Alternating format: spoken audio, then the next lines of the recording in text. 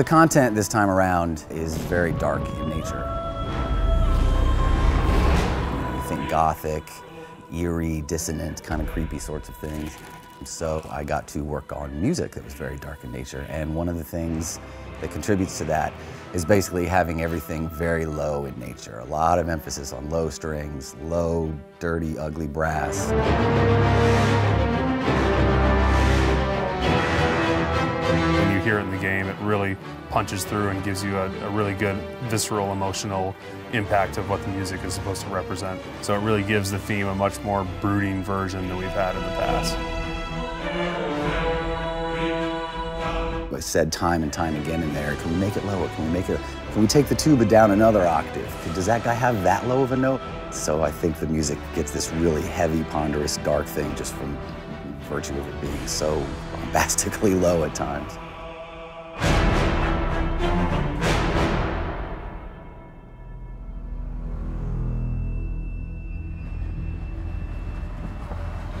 This is our 4th year in Budapest doing the soundtrack for Elder Scrolls Online. We did Morrowind, then Somerset, then Elsewhere, and now, of course, we're doing Skyrim.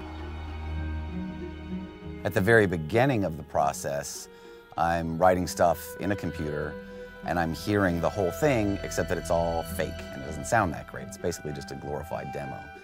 Brad sends me over what he has composed, and I put it all together in a score and in the parts for musicians. And we start replacing all the demo things. Hey, we replaced the fake violin with a real violin, the fake this with a real that. And it's the first violins at 50 that are what I'm concerned about. And they can decrescendo a little bit over those held notes. Now only one change, 137 should be forte, or yeah, quite loud. You get a sense of what the thing is going to sound like, but it doesn't really come to life until you're here and everybody gets in the seats and puts the music on the stands and starts tuning up, and you hear little fragments of melodies start floating around the room, and then, conductor comes in, tap, tap, tap, and then they launch into the first piece.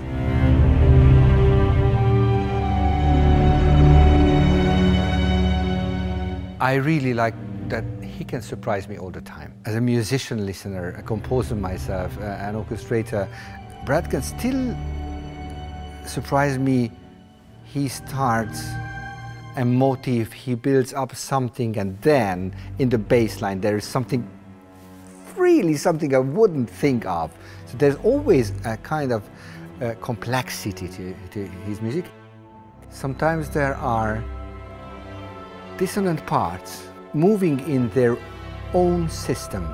If you want to listen to them as one system, they don't work out. So it brings your mind on different paths in the same time, and this is beautiful. For video games, we record mostly separately. So that means we would record strings, then brass. That way you can sometimes just hear the strings, then the brass can come in, or the choir, and it can be combined in a way you couldn't do with a complete recording, like a classical recording. Those pieces aren't combined until runtime during the game, that then get pieced together as you play the game. And you can kind of lose a little objectivity. You're like, I wonder if this still sounds good? Is this all gonna turn out okay? It's like taking a car engine apart and the pieces are all over the driveway.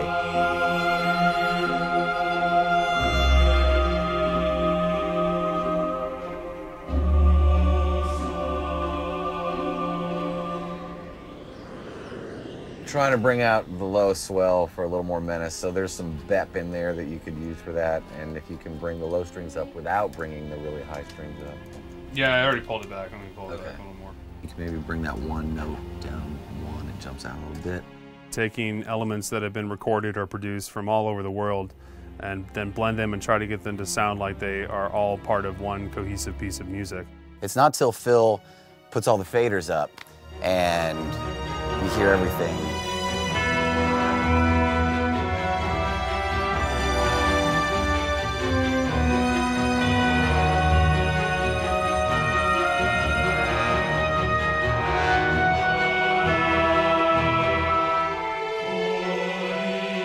Really, that's the best part, because for me, I finally get to hear it and be like, wow, okay, yeah, this is this all came together, and it's going to be okay. It sounds great.